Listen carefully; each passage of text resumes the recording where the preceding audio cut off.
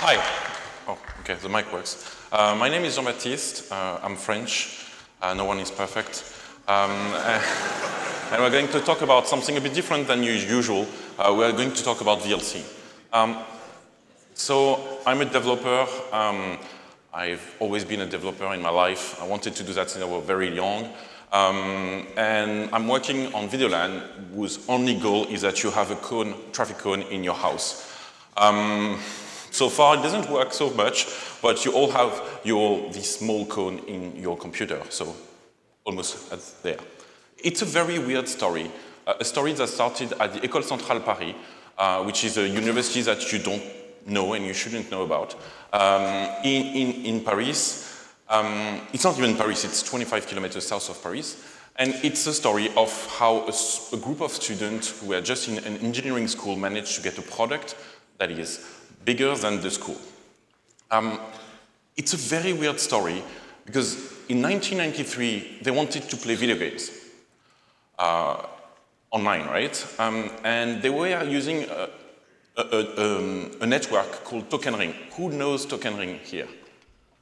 Wow, okay. So there is a few oldies around, but for the others, so Token Ring was a 1980s technology by IBM, where basically your network was just like one big ring, and when you wanted to talk on it, you would just open the ring, put yourself on the ring, and then take your packet and go around, which was okay to go and watch some emails, but it has a problem, is that the more people you have, the higher latency, because everyone is opening all the packets and check, oh, is a packet for me? No.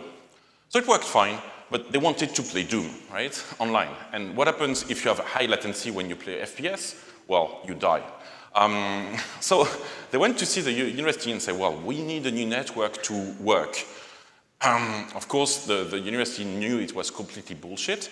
So the students went, and because the students were the one managing the network, they went to see other people who were able to give money for that. And some people said, okay, if you're able to stream video from your satellite, and instead of buying 2,000 satellite dishes and 2,000 satellite decoders, just buy a big one and stream that to your network, we buy you a new network. Of course, for you, it's obvious, but we are 1993, 1994. It's like 12 years before YouTube, and streaming MPEG-2 video live was impossible, right? So your faster computer was a 486DX at 33 megahertz, and a Pentium 60 if you were and it was impossible, right? But they wanted to play video games. So they said, okay, deal. And that's how they built this project, whose name was Network 2000. Of course, we were in 1994, everything was called 2000. And it became later video on a LAN. So that's how we got VideoLAN. The project worked. There was an amazing demo. The demo was on a very big machine with 64 megabytes of RAM. And of course, the demo crashed after 40 seconds, right? So the demo was 35 seconds. And everyone was happy, they paid. And then they said, well, you know, maybe other people, other universities have the same need. And that's how they restarted the project in order to use that everywhere. The project was done to be open source, but it took them 3 years to get the university to allow to move that to open source. One of the software of the project, and I mean really one, was VideoLAN client, which became VLC. But there is a lot of other projects that are done by VideoLAN, the non-profit, like Mozilla has Firefox and Thunderbird. VideoLAN has a lot of them, and a lot of them you use every day. Almost every video you watch online is encoded by X264, the encoder that was done by the project of VideoLAN, and students who are exactly like students in this university. So of course, this is the cone, completely idiotic. Like no one in its sane mind would use a cone for a video player. What the fuck? Like there's absolutely nothing to do with video. But that's exactly a genius move, right? Because like as it's completely idiotic, it's very easy to recognize. It's a very important brand, and people say, yeah. When I go and say, well, I work on VLC, so more or less half of the people understand it, and the other, they know, Like, no, what is VLC? Yeah, the cone that plays video. Oh yeah, of course, I have that on my computer. And of course, there was no design, there was no big brainstorming, there was just students who were stupid and played with cones. And it stays. Why was VLC popular? One of the main reasons is that in 2001, in 2003, 2005, you were not, of course, downloading stuff on eDonkey, Kazaa, Emule, and so on, right? Because that would be very bad, and you shouldn't do that. But you did, right? And then you had, every file you were playing, say, well, I don't have this codec, you cannot play it. And you were just like downloading codec packs. Half of them were filed with viruses and adware and so on. But the more it of course never worked correctly, so you added a new codec pack and it was destroying the previous codec pack, so you had no video on your laptop. And of course it was Windows age, so after you install 5 codec packs, you had to reinstall Windows. So VLC, because it was done on Linux, arrived with their old codecs, right? And so it was like, a lot of people like it because in VLC, either a file plays or it doesn't. You can install any other add-ons, it won't work because we come with our own codec. It's also popular, not because it plays everything, but because it runs everywhere. The last version of VLC still runs on OS 2. Most of you have no idea what OS 2 is. There is probably 20, yeah, of course, the people who know token ring do. There are probably 20 users in the world still doing that, and one of them is maintaining VLC on this platform, right? It shows that because we are open source and because we have different teams from everywhere, VLC is one of the software that is on the most different architecture, more than Firefox, more than Chrome, more than any Apple or Microsoft software. We are everywhere and we run everywhere. We're talking about around 1 million downloads per day. That's quite large. Probably VLC is on the top 10 software used on Windows that is not made by Microsoft and run the same on Apple. I have no idea how many users because I don't spy them. Well, it's called telemetry those days, right? But, so I have no idea, right? What I know is how many people go on my website, but as it's open source, other people and download from other websites. And so maybe we have around 400, 500 million users. Your guess is as good as mine. So if you watch the movie,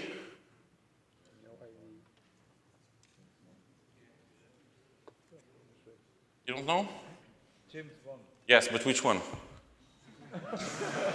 God. So if you look closely, you see that it's still called VLC client, so that's a very old version. And all the numbers, the names of the code names of VLC are taken from GoldenEye, James Bond's movie, because it was the first DVD that we actually managed to play on VLC. That's why you kept it. So evolution of versions of VLC, the first version on Mac, the first Windows, and that was the main version that was in 2004 when people starting to use actual VLC, and when we moved from 10 million downloads to 100 million downloads. And of course, the last version, the best one, of course, which is the one that plays Ponyers. For a long time, 95% of the development was done by volunteers, by students who were in the second year, probably for you, 4th year of university, and at the College of Engineering, and just hacking on it. And every year there was a new team coming and going on. This is really the actual meaning of open source and free software. People who are not basically paid to do that, but do that because they like it and they have fun. And so they can show you, watch their movies or tell their friends to watch their movies. We have now a non-profit, but the non-profit I created in 2008, which is very, very late compared to VLC, which was more or less started in 1998, and open source in 2001. And we had to have it because of legal, because to have servers, but the non-profit employs no one. I'm not employed by the non-profit. So the non-profit has no money, but doesn't need much money. However, as you can see, we organize every year a conference called VLC Dev Days. But what's interesting is that, as you see on this picture, most of those people don't work on VLC. A lot of them are working on other projects like FFmpeg, X264, other community open source that works on video. And even competitors to VLCs, we invite them because that's how we get a better software. So how do we work? Well, we meet twice a year, usually once at FOSDEM, usually once at the Visual and Dev Days. We only use open source software, right? Everything on our stack, everything running on our servers is open source. And by open source, I mean actual open source. We've been using IRC since forever. So for those who don't know, IRC is like Slack, but in command line. We use PHPBB for our forum, which is like Facebook, also for all people. We're moving everything, of course, to GitLab lately. But we still use mailing lists, because everything that we do is by default distributed. People, most of them, we don't know who they are. And to be honest, I don't care, right? I don't care if they are 60, they are 20, they are 40, they are male, female, or a dog, right? I don't care. Because what I care about is your code good enough? Is your code getting my users more happy? Which is the only thing I care about, not because I really like my users. It's more like an unhappy user is going to bother me to ask me questions. Hey, can I do that in VLC? Why can't I? So that takes a lot of time in support. So my biggest goal is, of course, to have less support. I'm joking here, of course, but it's important to make our user happy for that. The core contributors of VLC is 5 people, right? That's extremely slow, extremely small. And it shows that it's doable if you correctly organize and if your code base is sane enough to be able to build such a software. But every year we have around 150 people coming and sending patches. And we do that without using GitHub. Amazing, right? But how do we integrate code? The most important is your code maintainable? Because you're going to send me a patch, but statistically in 6 months you're gone. Because you're going to say, no, I'm going to stay around in VLC, I love this community and so on. Well, yeah, no. You're going to change wife, to change job, to move to a different town, to have something happen in your life, or just to be bored of that, right? So you have something else to do. We have had 800 users, contributors since the beginning, and there's only 5 to 10 left, right? So statistically, you're not going to stay there, which means that I am going to maintain your code. So reviews are very drastic. Usually when you send patches, you got between 5 to 10 rounds of reviews. And it's not because I don't like you or because your code is bad. It's because I need to be in the sense that I can maintain that, right? And people don't have a lot of difficulty understanding why we do that, because there is lots of features in VLC who are completely idiotic, and we're going to see a few ones. And there are some very important features that are not there. And they're just like, yeah, why don't you do that? Every other player has it. I'm just like, because no one did it correctly. They say, yeah, but you should do it correctly. I'm just like, yeah, you know, it's maybe not as easy, but also there is no like big vision on where we are going to be. I know what I want, but that doesn't mean that's going to happen. So what you have is I care about the code more than the feature. That's sad, but that's how we manage to have that with a small team. We have, of course, zero marketing, they're all legal, and of course, the people who code are the ones who have the power. So why did VLC become popular? We were, of course, lucky at the right time, at the right place, like everyone that is successful.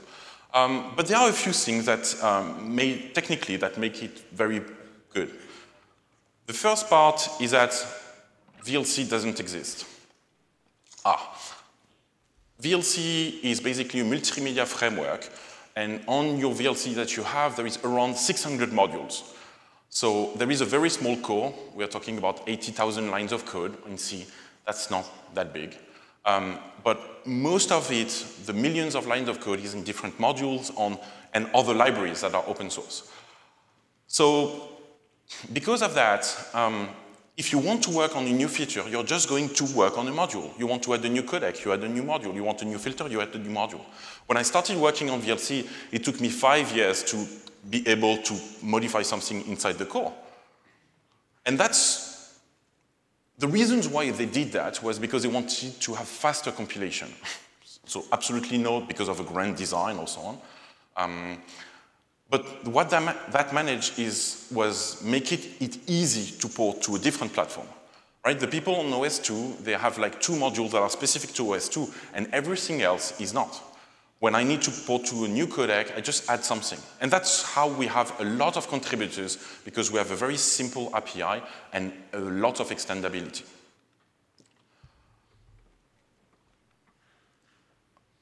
So the second part is because they use C. At this time, a lot of people said, well, you're stupid, you should move to C++. Of course, today that's a very weird discussion because you are going to ask whether you should put it in Rust or in Go. But the C is a very stupid but very simple language. It's the best way to shoot yourself in the foot, true. But because it's very constrained, it's easy to be portable. C++ compilers were very, very slow, but also they were not working on the same way on all the platforms. And even today, where you got C++ 14, 17, 2001, they are all different. C was very simple, and what also it forced them to have a very limited way of coding. So let's see just about that. One of the reasons VLC was popular also is because it's done to play video on the network. What happened on the network? Well, the video is basically destroyed. It can be broken, right? So because of that, when you were, of course, downloading stuff over Casa, which, of course, none of you did because that was very bad, you were downloading for 24 hours on your 56K model, right? And at the end, after 24 hours, hoping that your mom did not hang the phone because then you would trash your connection and you will lose your download, you realize that the Disney movie you were downloading was, of course, not the Disney movie, but a James Bond movie, or the other way around, right? Or some adult movie, right? Which is like not exactly what you wanted. And so VLC was able, after a few minutes of download, after 1 hour, to just watch, because VLC was built for resiliency because it was done for player on the network. Stupid feature in VLC. We support remote control and VNC inside VLC. So on your left, you can see a VirtualBox, and on the right, it's a VLC. It does actually work. Why? I don't know. Because we support screencasting, which is absolutely useless, except to do some kind of mise en abîme, which gives you extra karma on Hacker News or Reddit every 2 years when someone receives that. You can do mosaic. You can do split of walls. We support MIDI and karaoke. Of course, we have a console mode where you can basically control everything from your console, but there is a video. Yeah, but the video, it doesn't go through the console where you're on a server through SSH. Well, yes, it does. And that's actually ASCII art. All of those are features that were coded over the years, and I've never touched them, and they never break, because they are just modules that a student, a teacher, or someone actually contributed. Okay, so we have versions, of course, on Android, on the Apple Watch, completely useless. No one is going to watch a movie on the Apple Watch, and you can't get that to the store. But, well, you can do it, so we had to do it, right? Versions, of course, on Apple TVs and Tizen, or whoever cares still about that thing. So just to give you an idea of the numbers of, for example, VLC on 3.0, we're talking about 20,000 commits, right, more or less, and 300 to 400 for the UIs on each platforms. And that gives you them, and that's around 2 years. So still VLC is a large project in terms of commit and activity. We did a lot of stuff to get support for hardware decoding and 10 bits and HDR, everything that you don't care that much. But people ask me often, well, what's next for VLC? Well, there is always new codecs. There is always video. There is always more resolution. We have to support that. We support VR. People cared about it 3 years ago. They're probably going to care a bit in 2 years again. Anyway, so I'm just going to show you this wheel slide. And as all of you realize, this is Maya Lagam, of course, right? Everyone of you can read that. It's a very difficult language because it has all those diacritics. You put 3 or 5 letters, and then they become like one letter becomes one, like you can see here, right? Or here. So why do I talk to you about that? Because none of you care about Maya Lagam, and I know that. 4 years ago, there is a guy who tells me, well, hello, I'm in Aleppo East. Okay. I'm bored. I got 2 hours of electricity and internet per day. Can you give me a task? I'm just like, are you not in the middle of the most horrible war at the moment? He said, yeah, but still, give me something. So I say, well, maybe you speak Arabic, so we have a bug on subtitles. And can you fix that? He says, yeah, I need to go. No news for 3 months, like usual. He comes back 3 months later. The patch is perfect, almost perfect. I'm just like, amazing. And then I gave him the next stack, which was like redoing all our Arabic subtitles. And then I asked him to redo our Hebrew support. I'm just like, are you insane? You're asking a guy from Syria to fix Hebrew? No, you're sure he did it. And then he did that. And the guy at the end, when asking, okay, what can I do for you? Like you produce and you solve a very difficult issue, which is subtitle. It's way more difficult than you think. And he says, yeah, can I have a @Videolan email? And that's what he cared about. So we're working on the next version of VLC. The most important is that we're changing the way the UI, because that's one of the biggest issues we have. Those are the only older screenshots that we have. It's going to improve quite a bit. That's probably what's going to happen on the Mac version. And we also have research projects. One of them is completely insane and is VLC.js. So VLC.js, the idea is to be able to take the 15 million lines of code of C and C++ and assembly, right? Because we still write assembly. Yes, you know, like today, when we write assembly, we're between 8 to 10 times faster than compilers. So in all the time you hear, yeah, you can't beat your compiler is smart enough. That's almost always true, except for 2 cases. The first one is video games, and the other is video codecs. You can beat the compiler and be 8 to 10 times faster. But you need to write the assembly by hand. And that's annoying. Anyway, so the idea is to bring the same knowledge we have in VLC since forever, and to bring that on the web. So we are going to compile those 15 million lines of C and C++ and assembly, and transfer that to a new technology called WebAssembly, which is, of course, not completely ready. But the idea is that today, when you watch movies on your web browser, you need to convert it, right? Because the web browsers only care about and support a very tiny format and a very specific format of video. And that's very difficult. But also, like, you don't know what version is going to be supported. One format is going to support it in 2 years.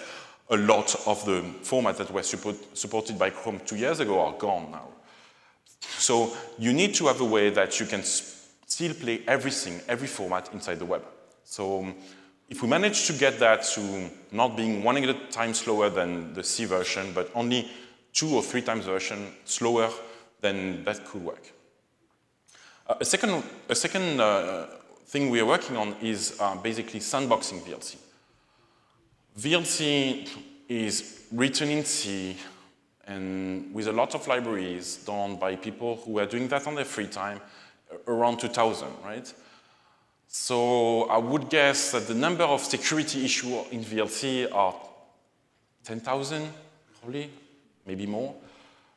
It's a very big problem, right? And of course, as soon as you hack your VLC, you got access to all your files, which is, of course, not important, right? And so there is a way to do that, is basically doing sandboxes, but the way we do sandboxes on iOS, on Android, is fundamentally broken. Because for VLC, I'm going to need to have access to low level for audio and video and GPUs, which means that I'm going to punch holes into your sandbox, which means that basically your sandbox is useless. So the way to do that, and the way we're trying to do, is not to put a sandbox above VLC, but multiple sandbox inside VLC. And so far, no one has done that except Chrome. And Chrome has to manage 5 megabytes web page, right? We have to care about hundreds of megabits per second for hours. So it's a bit more tricky.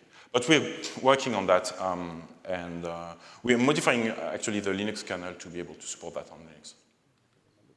So I have 1 minute left, plus a question. So thank you very much, and ask questions.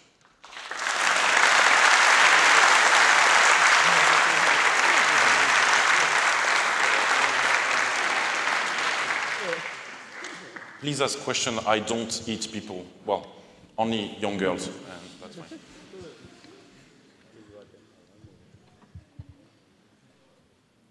Over here.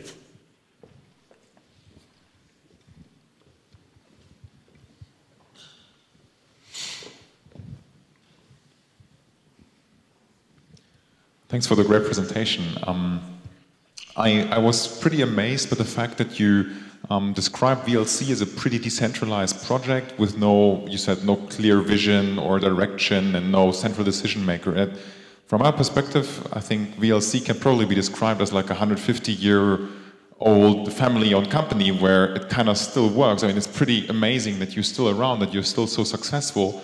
And I'm really wondering now, if I compare that to, I'm more from the capitalist world, you know, where venture capital and all of that, and people are like, okay, you want to develop a product, talk to your users and designers, and think about your user experience, Everything is super directed, and there's nothing about decentralization and that sort of decentral governance, really. So I'm asking me, have you thought about why you are still around and why you are so successful when you're really not at all applying these, it sounded to me a bit like these, you know, very directed best practices of decision making, talking to users, and so on and so on? So one of the reasons is that we have absolutely no bullshit, right? We have no meetings. We don't spend time on meetings, and like the biggest goal for us is to make our user happy, right? And I was joking about the support, but not that much, right? Because a happy user is basically less time for me, right? For example, we try to fight against our users multiple times by not putting the features they were asking. And at some times, just saying that, no, we don't support that, took more time than basically just coding it. The difference also is that if you see like a lot of projects, if you say to a group, well, you got 3 months, and they're going to take the whole 3 months, right? And if you get the same team, make it twice bigger, and you say 1 month, 1 year and a half, they're going to use the same 1 year and a half, right? Because then when you are very resource constraints, you do decisions and you take them quickly, right? In big organizations, the decisions take so much time because you have money, because you have time, right? The whole agile thingy, which is basically stuff that we were doing in open source since forever, just written them down. It's just like, we need to take decisions fast, and we have no choice, because we don't have the money to do anything else, right? The main video line infrastructure is 3 servers. 3 servers, right? We're talking about 10 million views, which means that we were doing a static website that we have written in PHP and compiled it as a static website since 2005, right? And now, since 2 or 3 years, people rediscover static websites. It's just like, we had to do it because we were resource constrained, and that's how we did it. About the product part is that some people, and especially me, have spent a lot of time to listen out to our users, right? So I know where I want to be, but because I don't have deadlines, I don't have marketing, I'm only going to push stuff that they want. Of course, it's not the way you get money, right? Often I say that VLC is the most popular European software with Spotify, but also the less profitable, right? Because 0 divided by 500 million is really not much, right? So yeah, more or less. Thank you. Another question?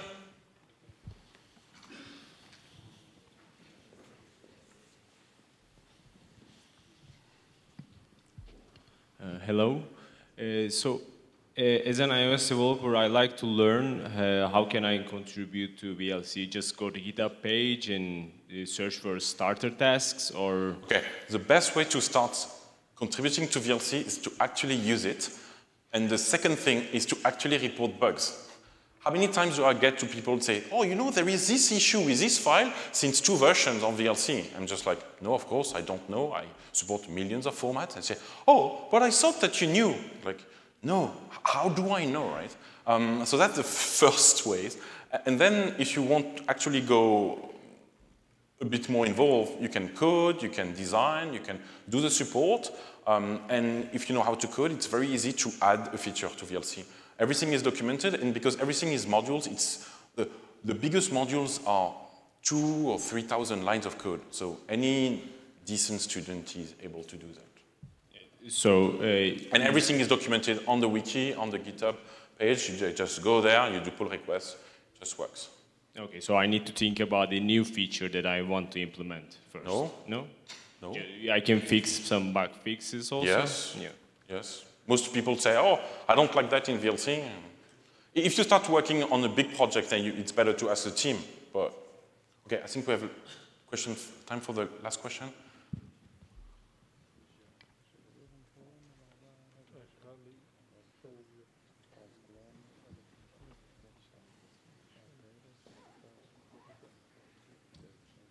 Thank you for the presentation. So you said before you don't know how many people use VLC, you don't spy on users. So you never had that temptation to add like any analytics platform so that you know, like how many users are using this feature, how many people are clicking that button. And one other question is like, I imagine you have a lot of users asking for new features and complaints, and how do you cope with? I imagine you get like hundreds of requests per day. Okay, so the number of features and people interacting with us is ridiculously small. We're talking about maybe 5,000 people per year. So compared to the numbers we have, it's almost nothing, right? And even that is big, and I'm happy that they don't, because else I wouldn't manage that. About the numbers, on Android store or Apple store, it's easy to know the numbers, but on Windows and macOS, we just know how many people go on our website. But we also see other websites, and we see the updates, how many people update, but most of people don't update also. So that's only why we can have an idea, right? And then we have lots of users on Linux, and Linux numbers are very difficult to get. So that's how.